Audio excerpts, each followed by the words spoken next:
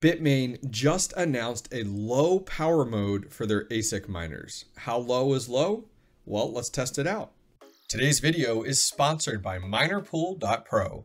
MinerPool.pro is excited to announce the launch of their weekly Flux reward campaign for GPU miners worldwide. Every Thursday, MinerPool will be giving away 50 Flux to 20 active miners on their Flux pool. 50 Flux times 20 miners equals a total of 1,000 Flux every week, given away to miners just like you and me. Make sure you join flux.minerpool.pro and mine to get a chance of being one of those 20 lucky miners. What is going on, miners, and welcome back to the Hobbyist Miner channel. Well, over the last few days, I've been seeing it on Twitter, and finally today it dropped. So Bitmain has been advertising this low power mode. And man, right now when efficiency is king, if I can get my main big ASIC miners to be using less watts, I will take it because they are so power hungry. So in today's video, we're going to take a look at what my Bitmain Antminer S19J Pro uses stock with the stock hash rate as well as the watts. And then we're going to install and go through step by step how to install the firmware for the low power mode. And we're going to test that out as well. So stay tuned.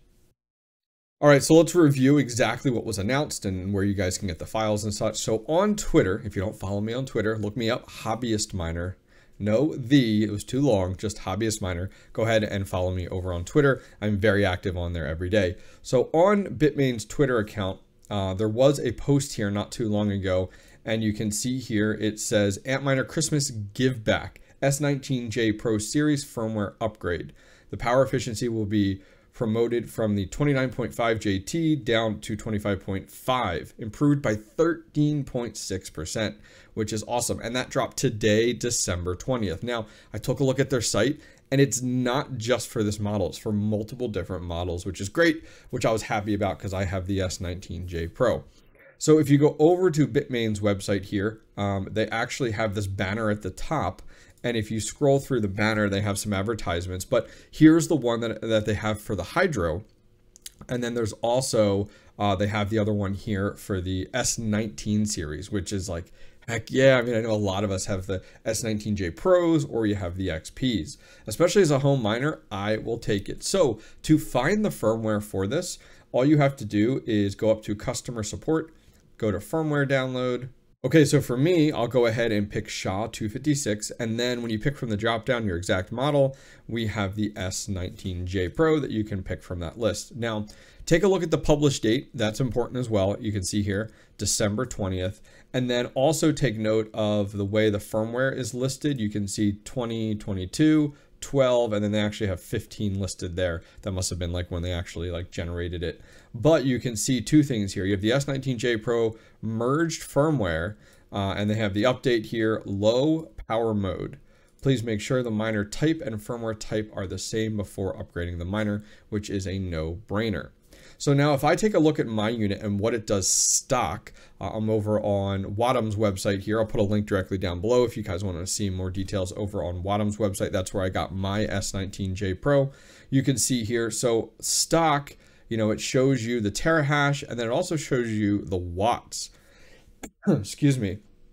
You can see your normal watts are like 3,050 plus. You know, you can see between the J and the J Pro, it's a very, very close back and forth for there. You can see it's super close. So like we're using over 3,000 watts right now to achieve over 100 terahash, which is rough. So here's what we're going to do. So I'm going to get my S19J Pro plugged in and set up. I don't have it set up in the shed. It's been most of my hardware that is not currently mining, which is 99% of my hardware, is in my house here in the basement in my storage room, which is pretty packed. You guys will see that in a minute, but I'm going to get my unit set up and plugged in there, and then we'll go ahead and test it stock with the previous firmware, stock hash rate and watts. Then we'll go through the process to upgrade it, and then we'll test it again to see kind of how we make out. All right, guys, so here is my S19J Pro, and you might be like, what the hell is this contraption going on here? So I'll put a video in the upper right-hand corner. I actually have two videos on this, the setup and install, and then actually the testing of this, but I call this my Bitcoin cannon. So I've actually removed the ASIC fans on the front and on the rear, and this actually has its own dedicated airflow system in my shed. Like, we have an intake coming in from outside, pipes in, goes through this AC Infinity 8-inch inline fan, and then I can go ahead and regulate that and monitor that. It then taps into this shroud system. This is actually from Fruit and Associates, and it goes directly into the ASIC as well into the power supply. I did keep the power supply fans, and then it comes out on the exhaust side and actually exits my shed. This thing allows this to be quiet as anything. It doesn't make any noise. This makes all the noise, which is the fan. It's super, super quiet. So if you guys are interested, I'll put two links down below to that, the install setup of this step-by-step, as well as then actually testing it out. So what we're gonna do is we're gonna get this set up and plugged in. These ASICs have two plugs down here. We'll hook them up to my 30 amp 240 volt, and then we'll have Ethernet up here as well. We won't need to use the SD card slot because we do have the stock Bitmain firmware on here from about a year ago, and we'll be able to go into the GUI and upgrade the firmware. So let's get this plugged in and begin our testing. All right, so our ASIC is all plugged in. It's only been up for under 5 minutes now, but you can see we're right now at about 102 terahash, which is awesome. So what we're going to do is, and if you're concerned about like temperature and stuff, my temperature's at the bottom. You guys can see that inline system works awesome. I love it. I love it. One of the best investments and setups I've done. It took a lot of work, but it worked out well. That Fruit and Associates shroud, ooh, that thing was a game changer. If you guys need a link, I'll put a link directly down below to it. So in here, you guys might be able to see at the very bottom, we are on the March 29th, 2022 firmware. That's like the date of it. So we're not too far back, a little about 9-10 months there in that regard. So what I've done is I've already come over here and I've downloaded the firmware that you guys can see right here. Just pick your model. It's nice and easy. I jumped the gun. I know. Should not have downloaded so quick. So now what we're going to do is we're going to come over to System on the left-hand side, and then you're going to go to Firmware Upgrade. Once you're here, you just select that file that we just downloaded. You can see here is the one that we just talked about. And just to make sure, I can see it's the December 2022. I'm going to set it to keep the same settings. I hope it holds everything. And we're going to go ahead and hit update. I'd give it about 5 minutes total and then come back to the page.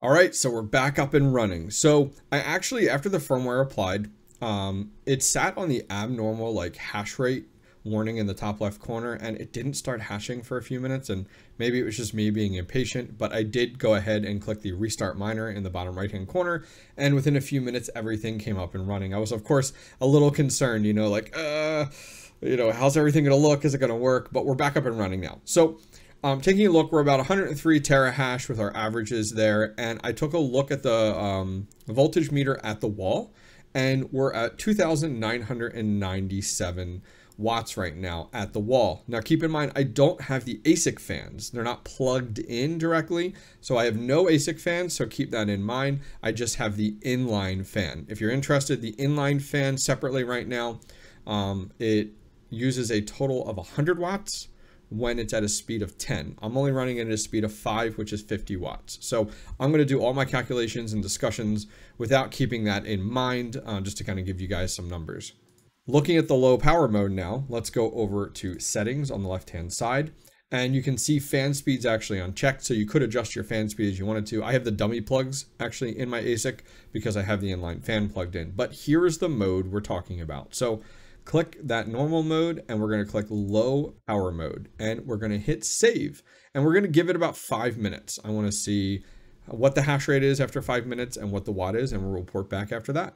All right, guys, so it's been 5 minutes, and we can see here we have the low power mode enabled. Our average is about 78 terahash. So now let's look at our watts at the wall. So I went ahead and created a spreadsheet here to go ahead and show exactly the differences. So let's start at the top. Our normal mode was 103 terahash at 2,997 watts.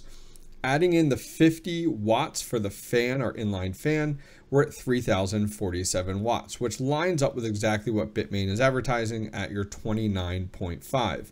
Now, if you go to our low power mode, we're at 78 terahash, which at the wall, it brings it down to 2,047 watts, a pretty significant amount. Now, if we add our 50 watts in for our inline fan, we're at 2,097. So our efficiency really comes down to about 26.8. Now, if we go back over to their website and take a look here, they're saying down to 25.5.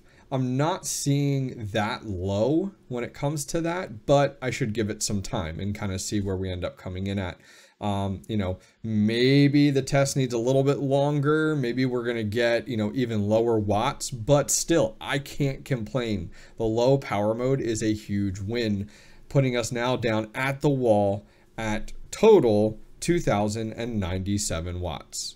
All right, miners, that is going to wrap things up for today. Hell yeah, I will take less watts 100% of the time. Anyways, guys, if you guys enjoyed today's video, go ahead and give it a thumbs up. And finally, don't forget to subscribe. Take care. Today's video is sponsored by the team over at 𝐓𝐐𝐻𝐻𝐻. 𝐓𝐐𝐻𝐻 is a complete Bitcoin mining solutions provider and the largest distributor of Bitcoin mining equipment in the United States. 𝐓𝐻𝐻𝐻 is your one-stop shop for everything ASIC mining, from Bitcoin miners ranging from the S19 Pro Hydro all the way up to the Antminer S19J Pro. If you're looking to take mining to the next level, 𝐓𝐻𝐻𝐻 has you covered. With facility build-out services, turnkey mining containers, power transformers, and finally complete hosting services. Check them out at the link down below in the video description. Thanks again to 𝐓𝐻𝐻𝐻 for supporting the hobbyist miner community.